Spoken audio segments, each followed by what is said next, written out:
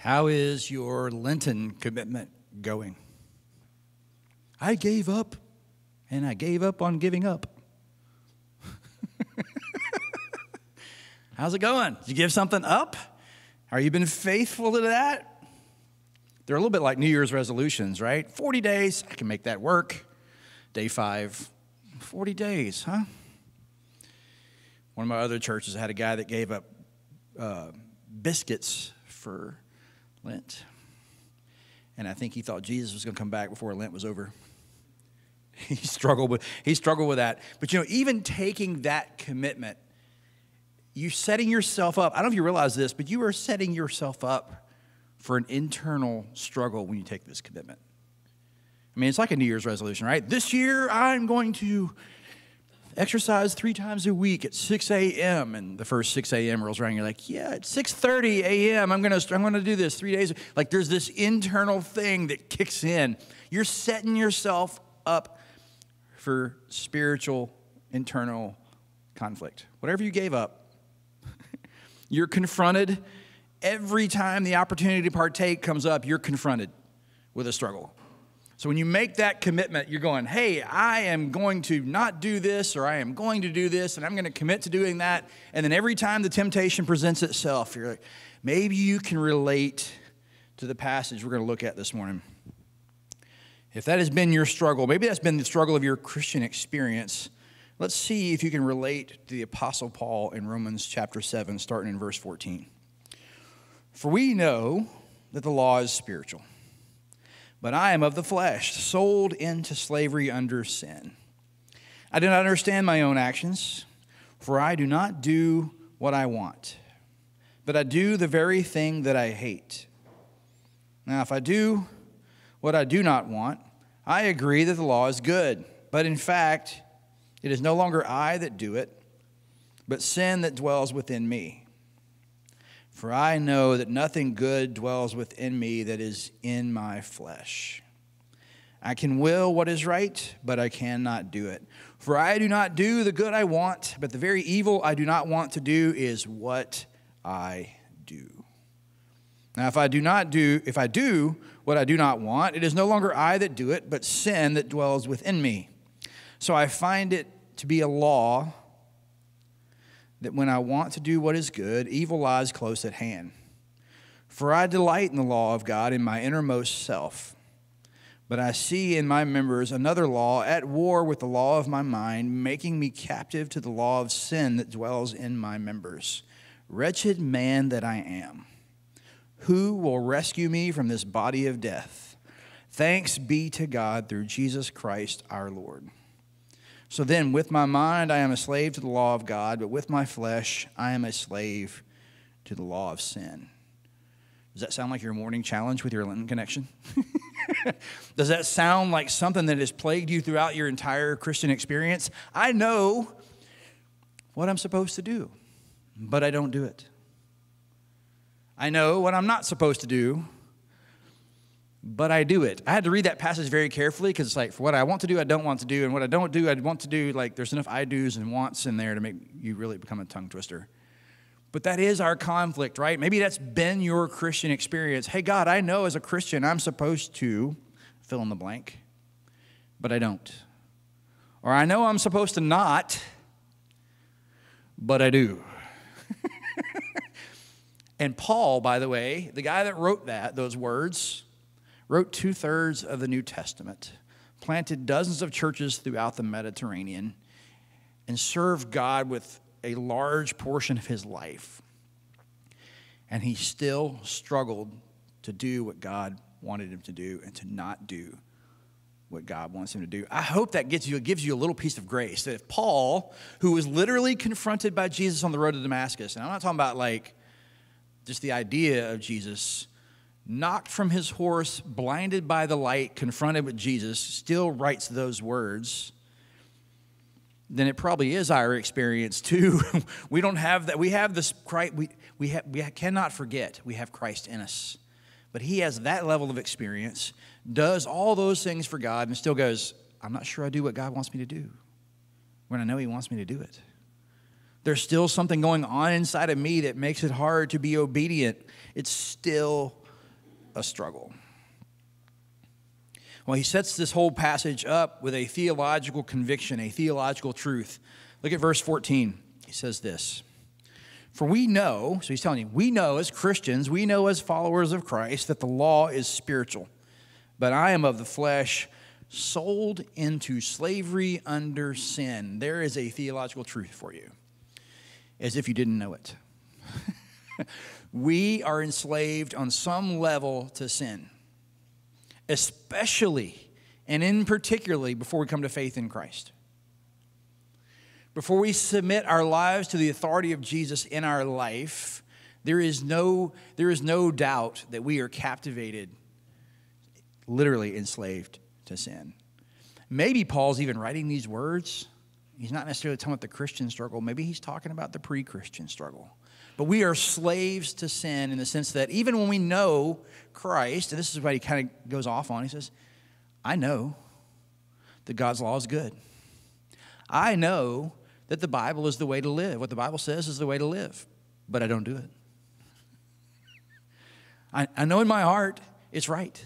I know right from wrong, but I still struggle because I'm, in some level, I am enslaved to sin. And what he wants us to understand is that the law itself, God's rules, God's system, the 10 Commandments, the Bible, cannot save us from sin. Trying to follow all of God's rules will not save you from sin and death. There is no, I did it all, I did what I'm supposed to do, I was faithful to God, I'm saved. Paul, who wrote 2/3 of the New Testament, planted dozens of churches, had the Old Testament probably memorized, didn't get it all right or keep all the law. There is no keeping it all. In fact, he would say as a Pharisee, yeah, I kept it all, but he kept it all in the sense of where Jesus says, it says don't murder. I didn't kill anybody, I kept it. Until Jesus says, but if you hate somebody, you've committed murder. We talked about that before, right? So this idea that we can kind of keep the rules, maybe we can even artificially on the outside, on the spiritual front, seem like we're doing pretty good following Jesus, and inside that same war is going on. I know I'm supposed to do, but I don't do it. I know I'm not supposed to do that, but I did it again. I fell again. And what does that do inside of you when you go, okay, God wants me to live this way? I can't. Maybe I'm not a Christian. Maybe you've had that moment of doubt where it's like, as a Christian, I'm supposed to do this, but I don't. Maybe I'm not a Christian. Or maybe God won't forgive me this time because I did it again. How many times is he going to forgive me? How many times is he going to be gracious? I mean, I told him I wouldn't do it again, and here I am. I didn't even keep my Lenten commitment. I mean, if we can't keep I'm giving up chocolate, how much better are we at keeping all of God's law? Right? I mean, if we can't keep that promise for 40 days, by the way, hey, no chocolate, or I'm giving up coffee, or I'm giving up Facebook 40 days. And day 10, we're like, I got to know what's going on in the world, Facebook. You know, if we can't keep that rule, what hope or chance do we have keeping the rest of what God expects us to do from a moral standpoint? The law can't save us. It cannot save us. We have a human weakness. We have a slavery to sin in us that keeps us challenged, keeps us struggling, keeps us tripping up. Look at verse 15 again. Now, if I do, I've got to watch all these do's and don'ts. Now, if I do what I do not want, I agree that the law is good. But in fact, it is no longer I that do it, but sin that dwells within me. For I know that nothing good dwells within me that is in my flesh. I can will what is right, but I cannot do it.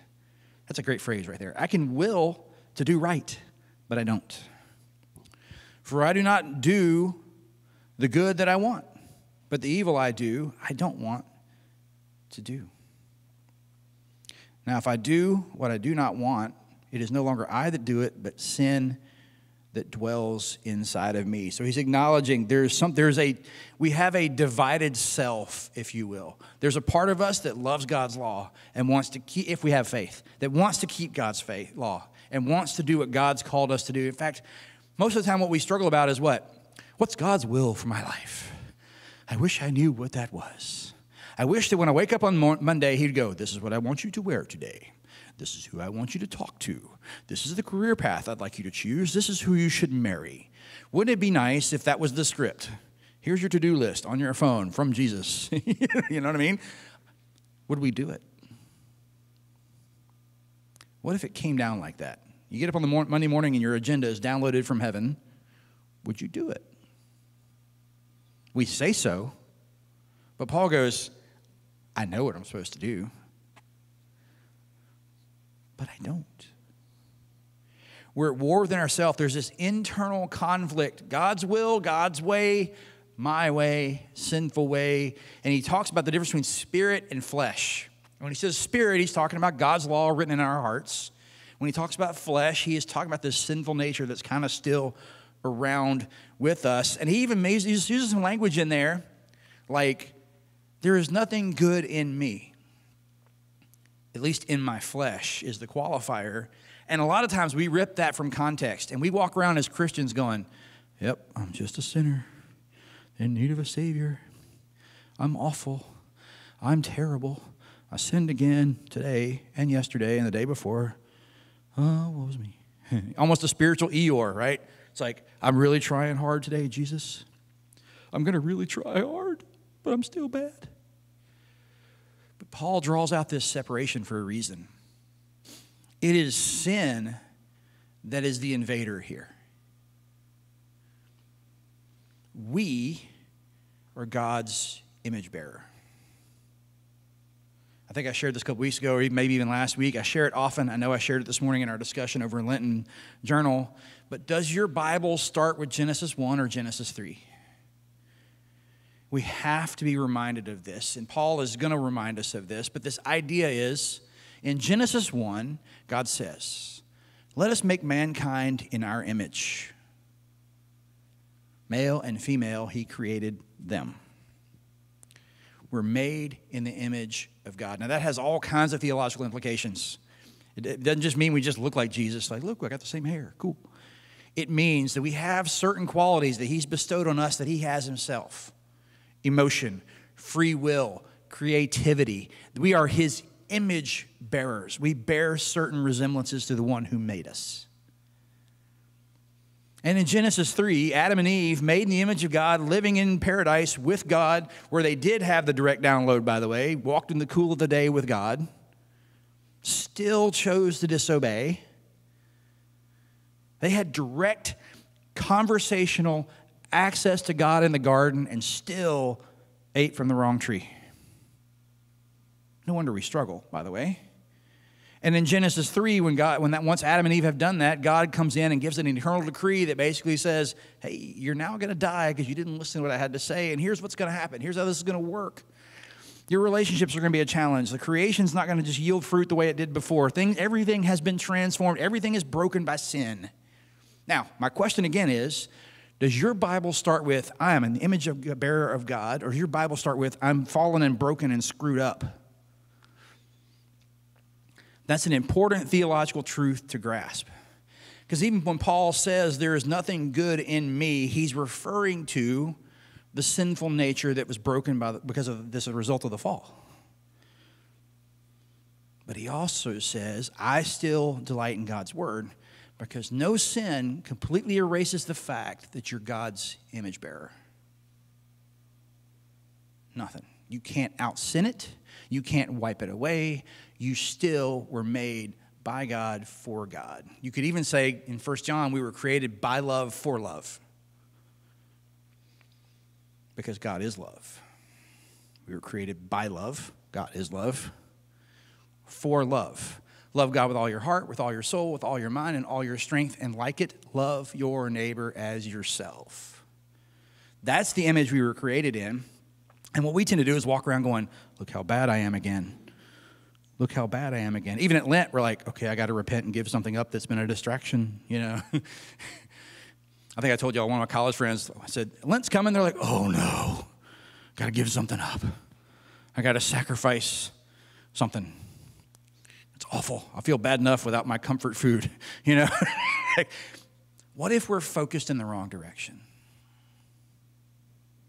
What if instead of our focus on avoiding sin, avoiding temptation, what if instead of our focus being on, I can't have, fill in the blank, what if our focus was on, how can I love? How can I love God? How can I love my neighbor? What if that was all we had to download for our agenda today? What am I going to do today that will demonstrate my love to God and demonstrate his love for other people? What if that was the primary focus versus sin avoidance? What's the most loving thing I can do? What's the most Christ-like thing I can do today versus what I'm giving up or missing out on or hating or don't want to fall into again? What if the whole orientation of our day changed from a sin avoidance, flesh avoidance, to use Paul's words, and turned towards a focus on the Spirit?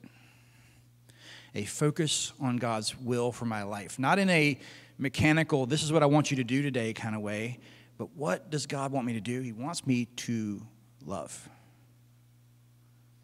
Jesus put it that way, by the way. He said, all of the commandments rest on this one. Love God with all your heart and love your neighbor as yourself. You don't have to memorize 10. You don't have to read 5,000. You have to know 2. Love God, love others. But if you love God, you worship him. You don't worship other idols. If you love God, you don't you go to church. You don't hold things above him. You do all these things. If you're loving God, you're doing those things. If you're loving others, are you jealous? Are you petty? Are you hateful? Are you spiteful? If you're loving them, you don't have to focus on the bad. If your focus is on the good. Sin and temptation still plague us everywhere. But you need to understand, there is an already and a not yet dimension to our spiritual walk. And here's what I mean. If you've placed your faith in Christ, you are forgiven. Christ is in you. And the person who walks around like this forgets that. You're not just his image bearer. You're literally, in the scriptures, we're called the temple of God. That Christ dwells right here inside of us. Now, if you're terrible and you're broken and you're awful, is that where Jesus hangs out? Christ is in you already. But sin still plagues us. Paul says, when I'm trying to do good, sin still waits at the door to trip me up. It's still here. It's still a part of me. And that is true in the sense that God loves you even when you mess up. God loves you because even when you have messed up. But he doesn't want you to stay messed up. Christ in you is meant to rework you, to remake you, to restore that image completely that's been defaced and trashed by the power of sin. Yes, we still screw up. Paul did. Paul goes, stuff I want to do, I don't do. We still mess it up. We're still plagued by sin. One day, the presence of sin will be removed when Christ returns. See, here's the way to think about it. You were saved when you placed your faith in Christ. The penalty of sin is gone. You're not going to hell. You're not going to die forever. You're going to have eternal life because that penalty has been paid for by Jesus when you profess faith. The power of sin has been broken. It is possible to do what God wants you to do. We don't always do it perfectly, but it is possible to obey God and to follow God's law in a given set of circumstances. It is possible to resist temptation. 1 Corinthians 10:13. There's no temptation that has given you except what is common to man. I have given you a way out so that you may stand up under it. Paraphrase. But I've given you a way out of every temptation you faced. You have the power if you're not trying to do it all on your own power. if you trust in the power of God to do it. You can resist it. Do we resist it all? Of course not, because the power of sin is broken, but the presence of sin is still here. So we have been saved. We are being saved. The Holy Spirit in us, Christ in us, is helping us work out and remove sin. It's a church word we call sanctification. Maybe you've heard that word. Sanctify, to become more and more holy, to become more and more Christ-like, to have a heart that is demonstrating love to God and love to others more and more on Monday, Tuesday, Wednesday, and Thursday, not just on a Sunday morning, in every respect. And then one day, when Jesus returns, the presence of sin will be gone too. And we won't be able to sin because this is gone. Evil's defeated. We'll be in God's presence, and sin doesn't rest there. So he saved us from the penalty of sin. He's saving us from the power of sin. And one day he will save us from the presence of sin. Hey, there's 3 P's. Nice little preacher thing, right? 3 P's to worry about there.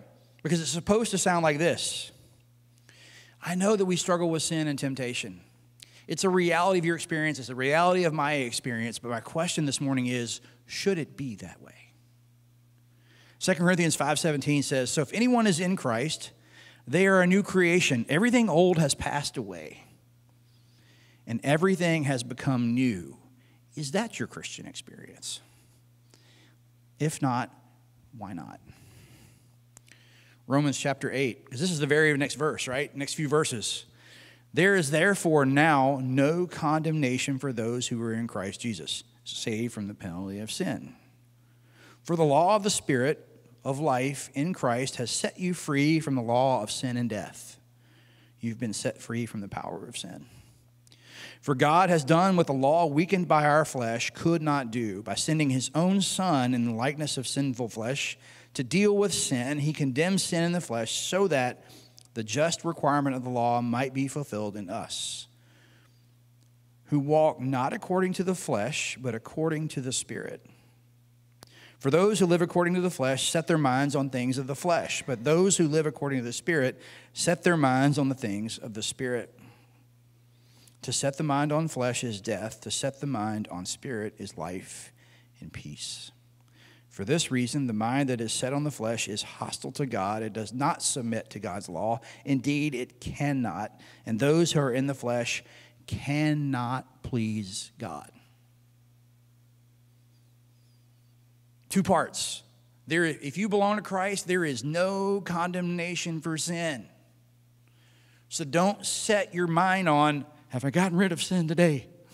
Don't set your mind on the flesh. Set your mind on life in the Spirit. Those who are focused on sin and death, those who love sin and death, end up not being able to please God. Perhaps we are conflicted more often than not because we're trying to keep the law under our own power.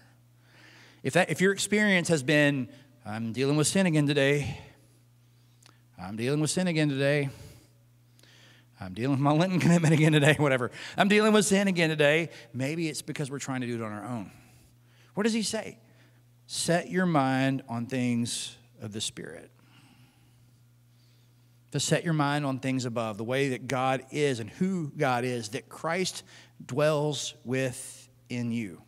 Perhaps we're so consumed with keeping the law that we're instead of trying to live by the Spirit. I was a good Christian today. I did this, I did this, I did this. You were a good Christian today, but is that good enough?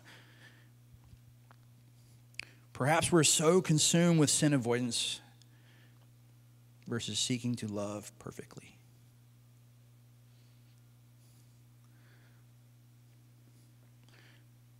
Perhaps we have forgotten our victory in Christ. We walk around thinking, I'm broken. I'm a messed up sinner. I can't get it right. I don't do the things I want to do, and I do the things I don't want to do. We sound like Paul. And in the very next chapter, he says, there is therefore no condemnation like that. Sin did not erase your image, God's image in you. Christ is in you. You have victory over the power of sin. If you will allow the Spirit to give you that power. Trying to keep a bunch of rules won't work. Human weakness has made law impossible as a salvation path. If we could keep the law so that we could be perfect, Jesus wouldn't have had to die. If it was possible to keep all of God's rules and be perfect, Jesus didn't need to die because the expectation would be perfect. What's your experience? We need Jesus. But we walk around thinking, we need Jesus. Maybe we should be walking around thinking, I have Jesus inside of me. Not we need Jesus, but I have Jesus. Let's pray. God, this is the real struggle. The pastor struggles, the Sunday school teacher struggles, the worship leader struggles. All of us struggle with the fact that we are at war with ourselves. We're at war with ourselves because we belong to you, and we also still are living with the power of sin in our life. Thanks be to you, Jesus, the one who has given us victory over that power. Help us to embrace it. Remind our hearts and minds that it is you who dwells in us. It is your Spirit alive in us that matters, that empowers us, that makes us long for the day when you remove sin. It makes us long to love the way you've called us to love. Make that our reality. In Christ's name, amen.